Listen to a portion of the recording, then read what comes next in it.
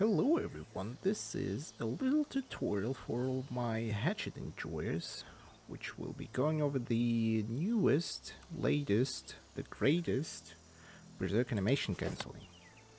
Now it has been patched, but some sort of animation cancelling is still working for it. Let me show you some variations of it.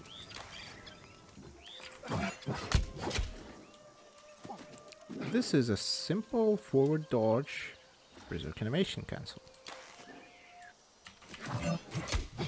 This is a backwards dodge animation cancel. This is a side dodge animation cancel. The inputs are just dodge, and as soon as you start dodging, you input Berserk and then some sort of action. You can combo it with light attacks, feral rush, anything else. Anything works. Learn it, get good. You need to have a little bit of delay between the Berserk and the action, but it shouldn't be too big, otherwise you will be stuck in the Berserk animation. You can do it in any weight. You can do it in medium, in heavy. It will be a little bit more tricky in medium and heavy, but it still works. Now what I'm about to show you is a little bit more tricky. The window is a little bit shorter, but it's still doable. Watch this.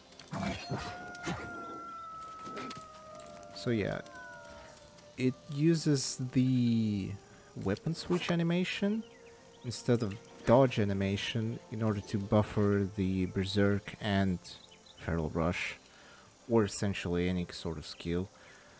The window is a little bit shorter.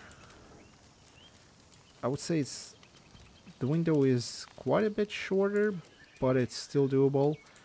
It is very useful because you can do this. With this you can stun people who have freedom stacks on them. It doesn't matter, but you have to be quite precise on your mouse movements, of course.